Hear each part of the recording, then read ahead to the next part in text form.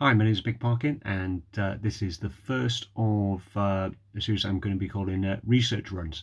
So I'm going to be doing a run with someone who either has got experience with heart disease, or is running a London Marathon for British Heart Foundation, or has got something to do with research for British Heart Foundation as well, and give them a chance to tell and share their stories. This video is half an hour long, but today I met a really special guy called Pete Robertson, and I think half an hour of time is well worth a story about recovery, bravery, some fear, and humility as well. So please, I hope you get a lot out of this. I certainly did today, and see you at the end. Hiya, so my name is Mick Parkin, work for British Heart Foundation, going to be running the London Marathon in October, here with also Pete Robertson. Coming along today, and we're going to have a bit of a natter about how we ended up on this path and how the training's going, and share it with everybody out there. We've definitely got one thing in common: we've both got to race 2.5 grand before October. So if anybody's watching this and fancies donating, we're going to put the links to our various donation pages in the text below as well. However it works on YouTube, we'll work it out. So anyway, we're going to head off that way, and see you in a bit.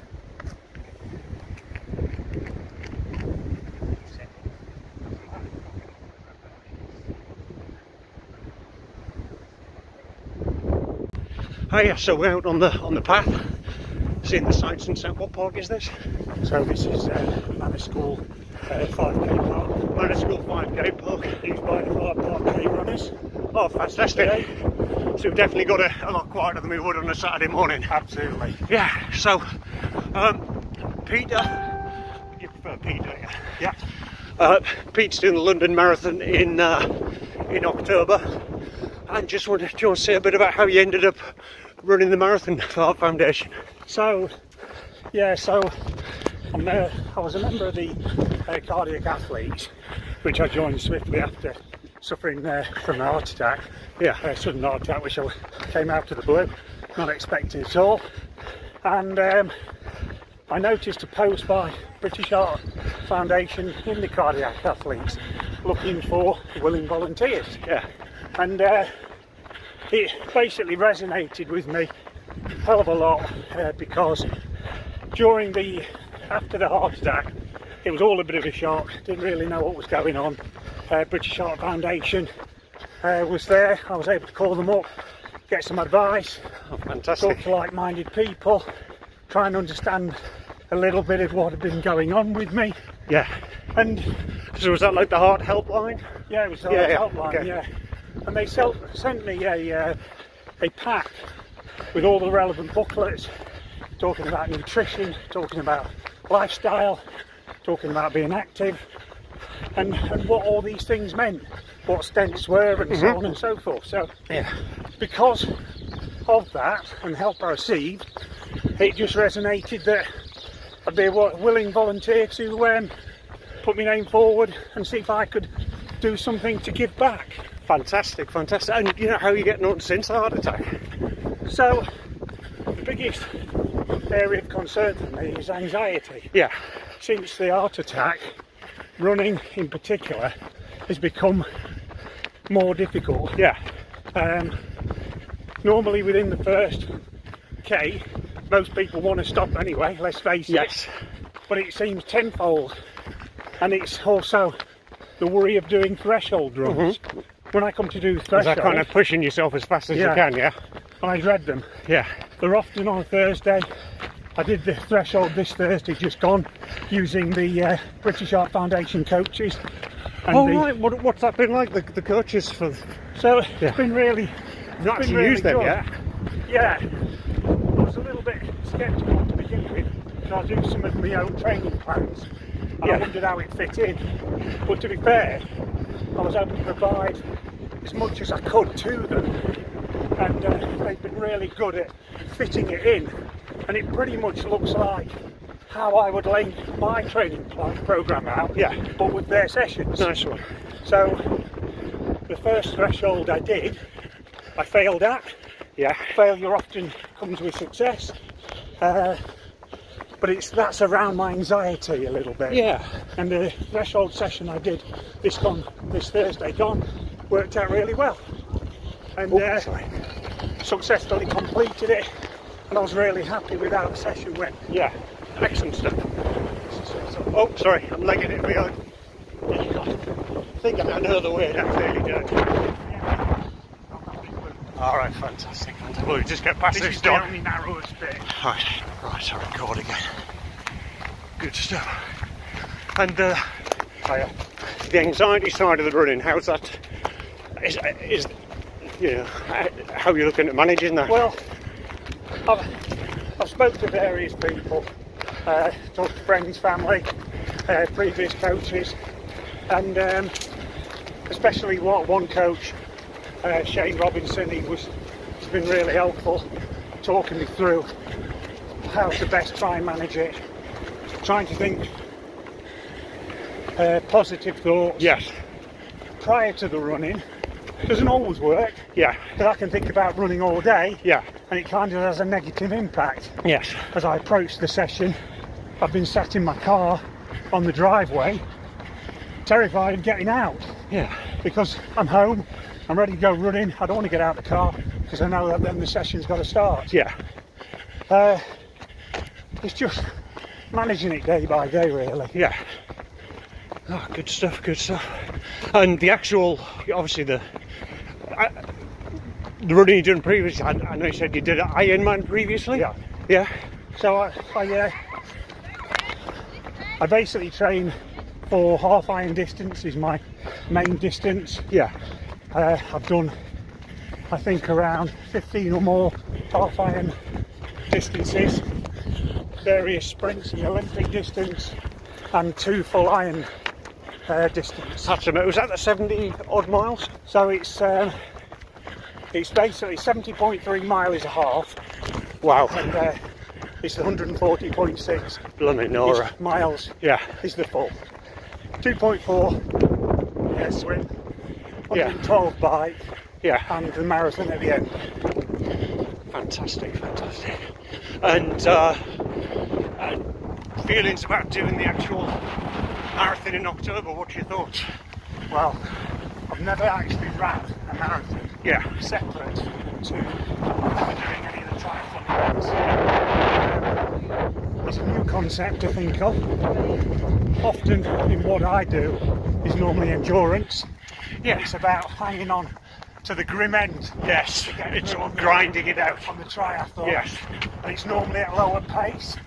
Yeah. And I end up doing a bit of run-walk strategy. Absolutely. It's a long day. But with the London Marathon, never had an opportunity to do such a big Olympic race before. I know, it's massive, isn't it? It's really hard to get into it.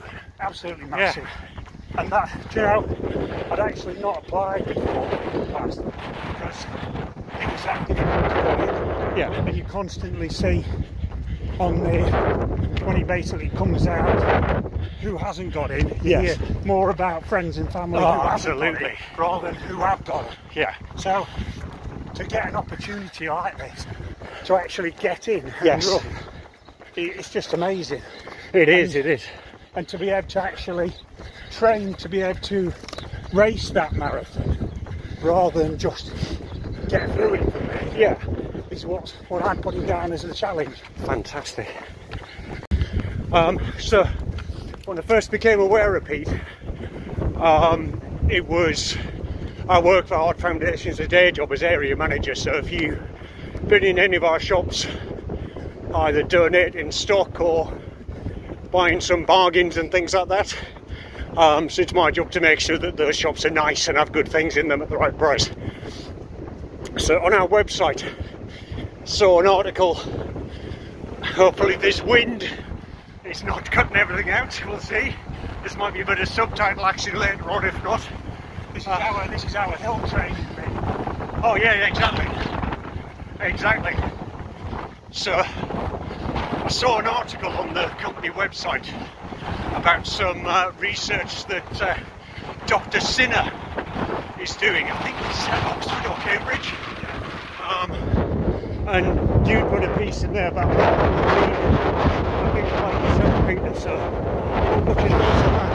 Yeah, so it's amazing pioneering technology. Yeah.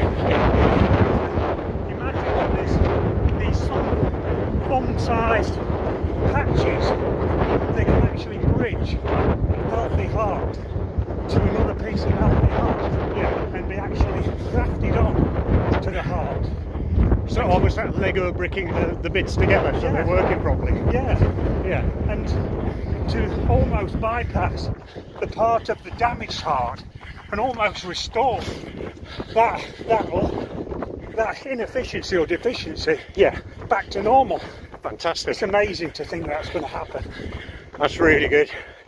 And there's thousands of those bits of research going on across the country, and this is going to be my bit of a, you know, charity sales pitch here.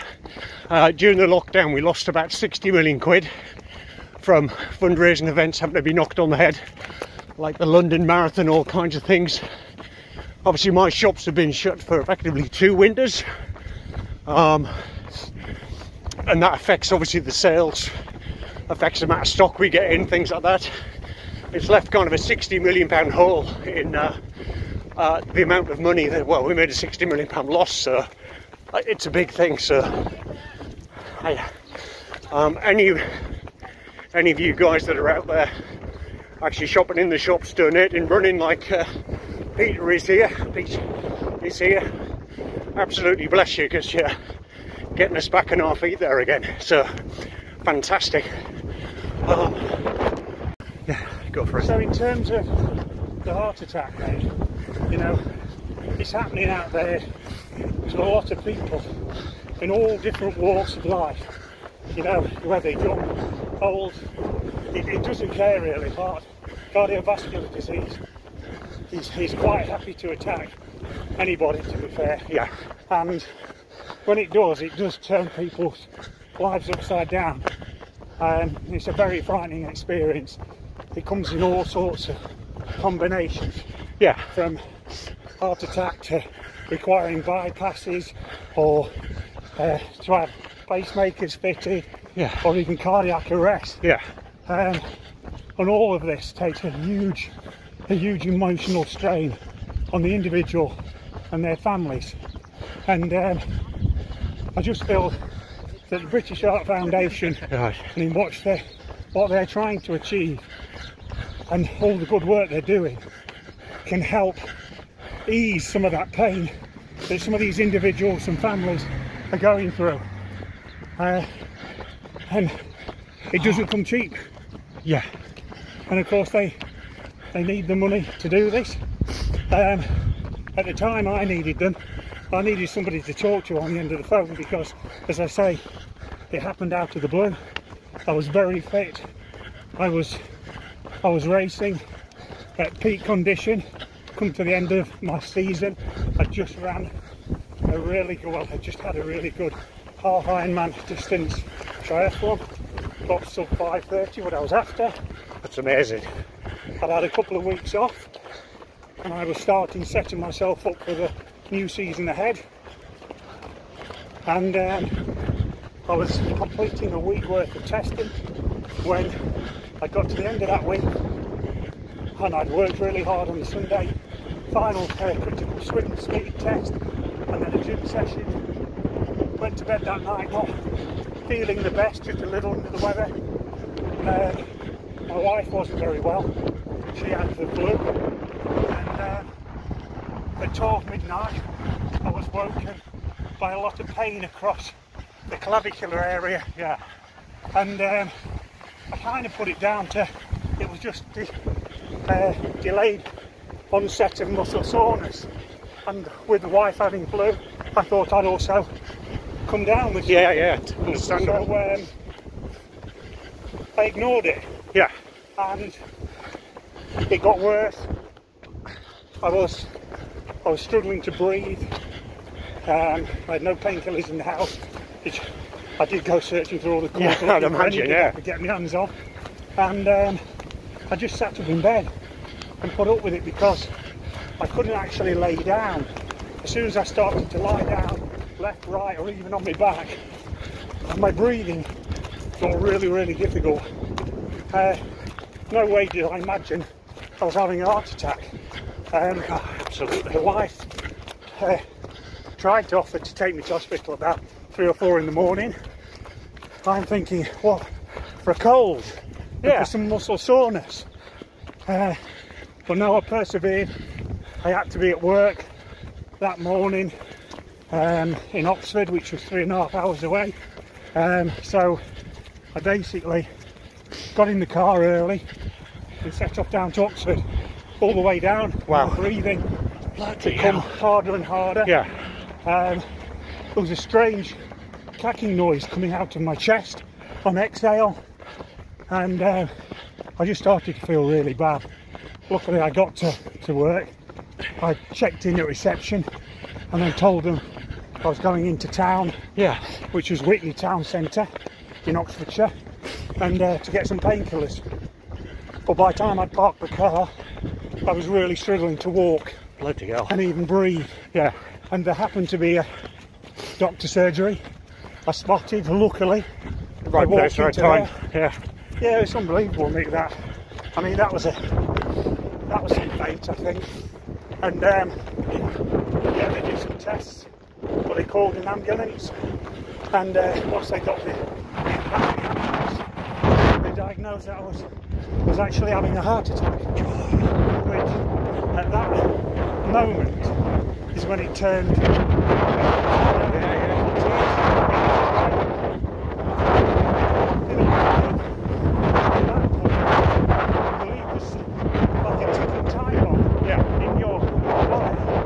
Explode. I'm thinking, am I going to arrest here? Yeah. And then it was just an emotional roller coaster from that moment on, and I just couldn't wait to get to the hospital, which they were amazing. The paramedics took about 30 minutes to get me to hospital also. So what are the odds on being on such a great place to be? Specialist centre there, yeah. They opened the doors at the back, they took me straight out, straight into theatre, and they carried out the emergency operation going in through my wrist. Through your wrist? Yeah. So it was amazing, really, how they did it. And I was awake during the whole procedure. Yeah. On drugs, various bits. Yeah. But I was watching this on 2 big 50-inch screens, exactly what they were doing and where the blockage was in my LAD. Often. Oh, what's the LAD? What is that? I saw that new. Well, it's the left ventricle. Yeah. Of the heart. Obviously supplying the blood and the oxygen to various parts. It's nicknamed the Widowmaker, although It's not something you want to hear, is it? No. Yeah. It's, the surgeons do say that they don't particularly like that word, but it's my particular blockage was right on the Y section. Yeah. Is why they call it the Widowmaker, because it's blocking everything. Right, okay. Going out. So, and the downside was not knowing these early signs of the heart attack. They estimate that I was in the heart attack situation for about 12 hours. Bloody hell, I didn't realise it could go on for that long. It's something I should know from working with Heart Foundation, but 12 hours. Yeah, and the longer you are in the heart attack condition, the longer the damage. Once you start going into a heart attack, your heart starts to damage. Yeah. And those cells die off. And I'd been in this condition for 12 hours. The surgeon at the side of my bed, he was really good. He was really comforting and reassuring.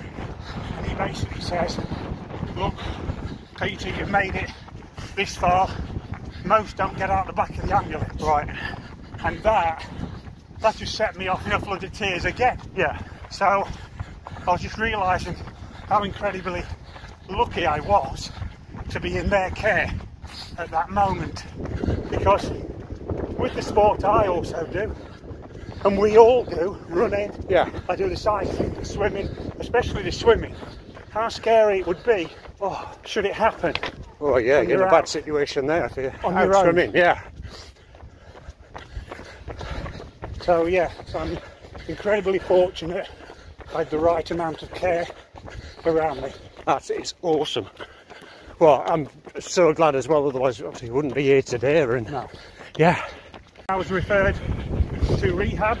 They give you some time to settle down. Yeah. And you start getting accustomed to all the different new drugs, statins and aspirin and blood thinners and all the new world that you now live in. Yeah. Living with cardiovascular disease. And you sign up for a rehab program, and that's the physios within the hospital dedicated to, as a dedicated cardio team for rehabilitation. And I absolutely loved that rehab group. They had such a wide mix of people and all ages. I think at the time my group I was the youngest at only 47, so it was quite young to have a heart attack. They're all much younger though, and it went right up to very late 70s, early 80s, but nobody in the group had actually had a heart attack. They had heart problems, whether it be murmurs or needing bypasses, so on and so forth, but the team are able to basically rehabilitate everyone using well-being methods. They talk about nutrition and how to get better nutrition. They talk about the importance of sleep. They talk about the importance of exercise, and exercise really is key for a healthy heart. What's that been like for yourself in terms of exercise? You were saying, I wasn't recording a little bit earlier, about you having to walk some of your regular 5k route. I went from peak fitness to not being able to walk a 5k route. I think in potentially 1.5 to 2 hours it was taking me. Yeah. That was so frustrating that I'd get out of breath on the slightest of inclines, but it was all natural, and the rehab team were just saying, stick with it, let's build back slowly and you will get back to fitness. It does take time when you've lost that amount of fitness, or you've not been used to fitness before, but believe me, the rehab program, should anybody out there be in this situation or have a loved one who finds themselves in this unfortunate situation, please go to the rehab, sign up and follow the program, because it does get you active and it gets you around people that are all in the same situation, and you get to share stories, and there's some amazing what's the word? I've lost the word. There's some amazing emotions that come out about people's backgrounds, their stories, how they've become in that situation, and what they're going to do to turn their life around a little bit. Yeah. That sounds like fantastic advice, that, for, for, I suppose one of the toughest things is ever thinking that you're doing it yourself.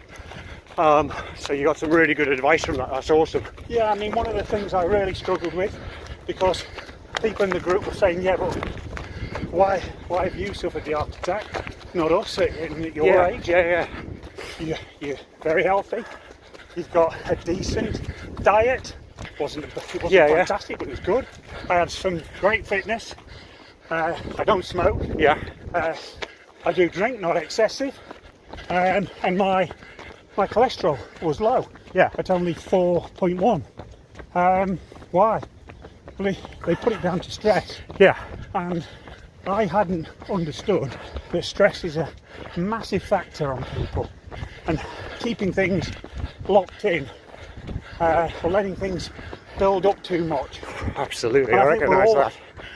We're all aware of that more now. Yeah. Since COVID and the pandemic, we hear much more about well-being and mental health and awareness, and I think that's a really good step, because they were already supporting that in the cardio rehab ward. Yes. They were explaining the importance of potentially yoga and, All right, okay. and meditation, and just lying down, being still, and trying to let the worry go out of your head.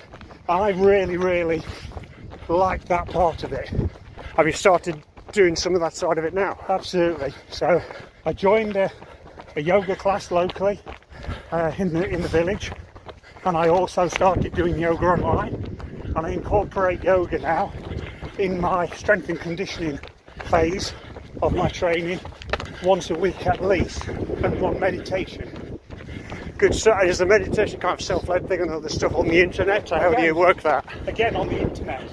I've attended one work facilitated course, and I've also got most of it off the internet. There's a great site which is incorporated in Beachbody, and they do the meditation. Beachbody? Beachbody, yeah. Okay. And they've got many different sessions. Yoga, whether it be yoga strength, yoga flow, yoga core, and then normally a 10-minute meditation. That's really good. You were saying about sleep. Do you find the meditation thing that helps you with, getting off to sleep as well? Absolutely, yeah. So sometimes, again, sleep, being aware of your caffeine intake, try not to have caffeine after around 3 o'clock in the afternoon, because of its half-life. It's still kicking around in the body at 10 o'clock. Yeah. And if you do struggle with sleep, that'll only impact on it further. So limit the caffeine a little bit, and do the quiet down, if you like, or the meditation or the yoga later on in the evening when you're getting ready to go to bed, and hopefully the whole thing will just naturally progress into a very nice, quiet and deep sleep. That's fantastic. Really good advice. I know, especially over the last few years, I've really been struggling with, occasionally not being able to get off to sleep properly. It just affects so much about your health and your well-being. So, yeah, the sleep for me, when you start realising you're only having 6.5 hours sleep, it's just not enough. Yeah. It's not enough for your mind and for your body to recover. And you've got to have that downtime. It's something I've always neglected. Yeah. Until the rehab team really started to emphasise the goodness that it will do. Yeah. And with the prep for the marathon, what kind of stuff you got available through the Heart Foundation team for that? Is there anything provided for you for that as well? Yeah, so with the coaches that have been provided by British Heart Foundation, they've got some real structure to how the training needs to be from now, from where we are, say, in the base phase, Yes. all the way up until, let's hope we're all still doing the final taper phase. Yeah. And the week or two before race day, but the structure is such that we've got plenty of endurance to get in, which is long, slow work, keeping a conversational pace, zone 2 area of our heart rates, and working on the faster threshold sessions and the 10-mile paces, and then of course faster still, the 5k paces, and putting it all together. A little bit similar to the 80-20 rule, that some people will be aware of, doing 80% of your training in a lower, easier pace, with endurance, building the endurance base, and 20% of that fast, hard effort training. Hiya, so I hope you enjoyed that and got a lot out of it. Should probably have done a recording with them at the end saying goodbye. We did actually say goodbye, didn't just dump him and leave it there. But yeah, I'll do that again better on the next video. So if you are or know somebody who is has got some experience of heart disease or do some research into heart disease for British Heart Foundation, and or you're running the London Marathon for British Heart Foundation and want a chance to share your story, just get in touch, let me know, see if we can work something out. All right, have a fantastic day, and if you can sponsor me, please do. and the link to my fundraising page, and to everybody who has joined me on one of these is in the comments below. Cheers, bye bye.